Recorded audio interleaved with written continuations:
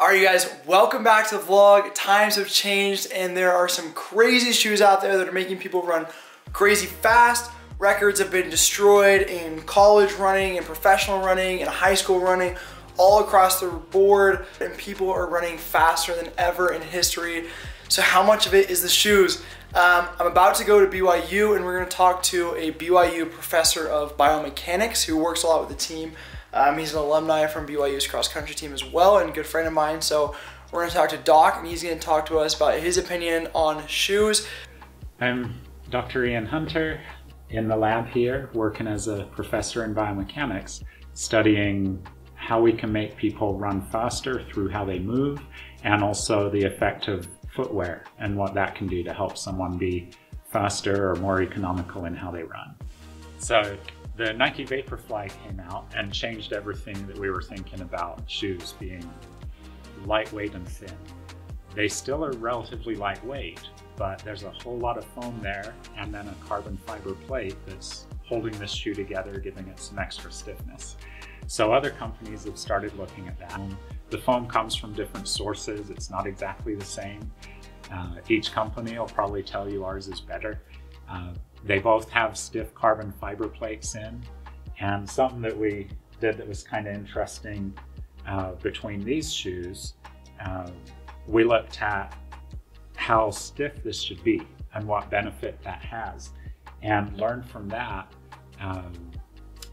there is an optimal stiffness on average for that carbon fiber, but it's very individual. It's not the same stiffness for each person that works best.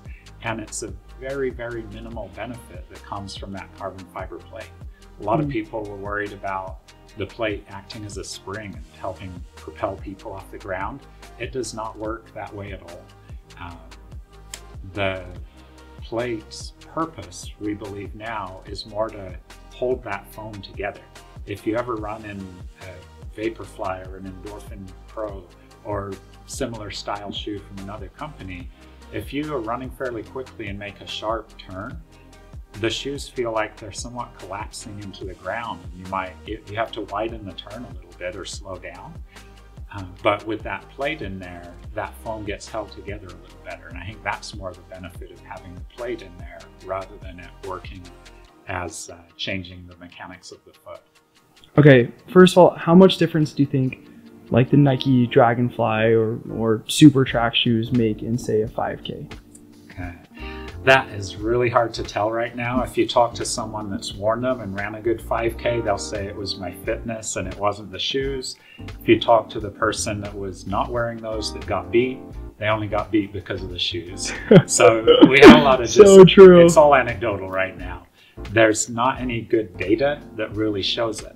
But the purpose of the Dragonfly and the design of it, even though it's not as thick of a foam, it's designed the same as these Vaporflies, at least in terms of trying to get more responsive foam built into a shoe. So I'm convinced that it does help with performance. The degree that that turns into, I really don't know yet. There's a lot of statisticians and hopefully some studies that are starting to look at that.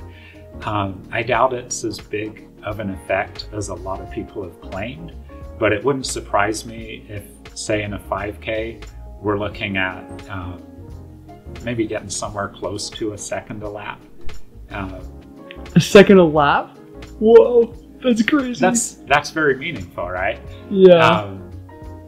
But I don't think it would be over that. So we're looking at decimals of a second per lap, but if we're outdoor track, we've got 12.5 laps.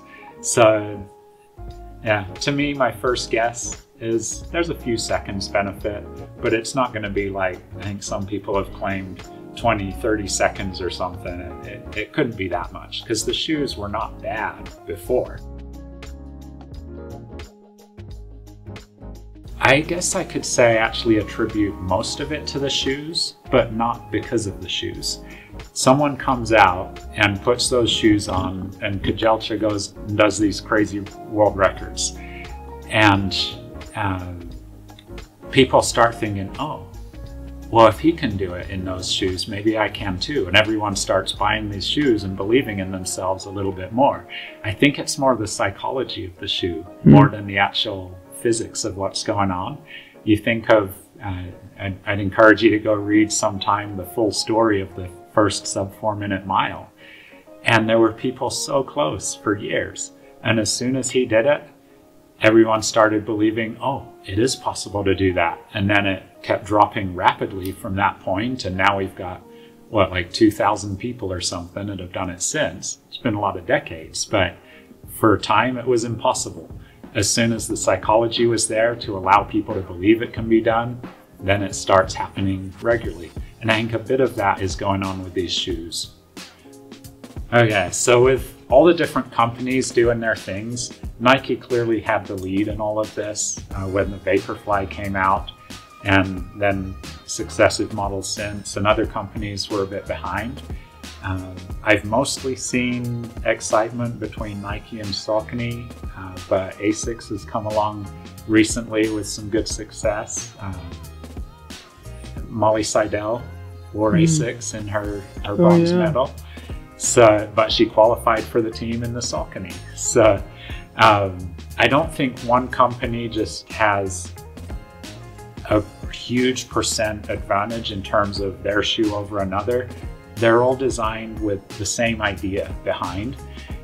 My camera actually had a glitch. I didn't get this on camera, but I did ask Doc what brand of shoes were the best according to the research they've done. He did a study with a lot of the company's super shoes and didn't notice a significant advantage between one or the other. So it sounds like from his perspectives, there isn't a clear winner as to which shoe is the most efficient, as when you're looking at Saucony, Nike, Adidas, and many of those other companies that have super shoes. The last thing that I think needs to be said about these shoes is that they have value outside of just running faster times.